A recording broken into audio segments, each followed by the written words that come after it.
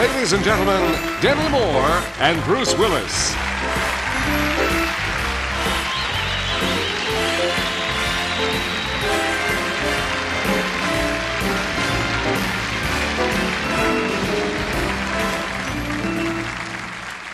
When we were asked to present the award for cinematography, we thought the best way to show you what a great cinematographer does was to show you a truly inspiring example of bad cinematography.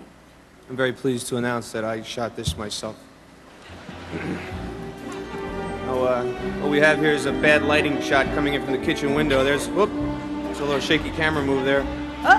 There's a baby, yep. Oh, there's a shot of the tile floor there. Yeah, wanted to get that shot. Now we're gonna cut up to Demi's head. Yeah, there's a baby. Oh, don't want to get her too much in the picture there. Yeah, hi, honey, how are you? Yeah, you see it. Looking very good. Want to get the baby in there? Yeah, there it is. Good. Beautiful cinematography. Oh, okay, there she is. Very nice. Nice shot. Shot that nice. So, well, now that we've shown you what truly bad cinematography is, we would like to proceed. And show you some good cinematography. Well, we'd like to tell you about these cinematographers. There are, I believe, 5 of them. And we'll tell you. Here we go. Here they are right here. The nominees for Best Cinematography are these well-composed gentlemen. Peter Biziou, who captured the incendiary images of Mississippi burning. John Seal, who answered the question, what would Dustin Hoffman look like dancing with Tom Cruise in Rain Man? Conrad L. Hall, for single-handedly raising the value of everyone's beach property in Tequila Sunrise. Sven Nykvist, who brilliantly recreated Prague in '68 in The Unbearable Lightness of Being.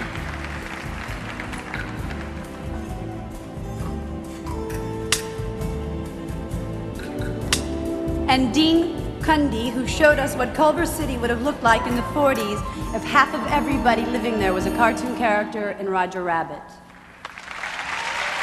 Cundy, sorry.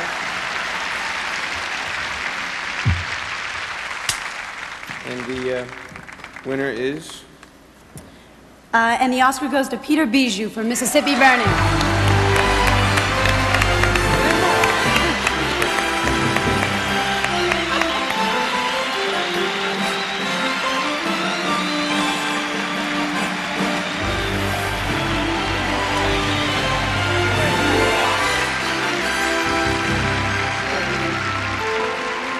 Ladies and gentlemen of the Academy, thank you very much indeed.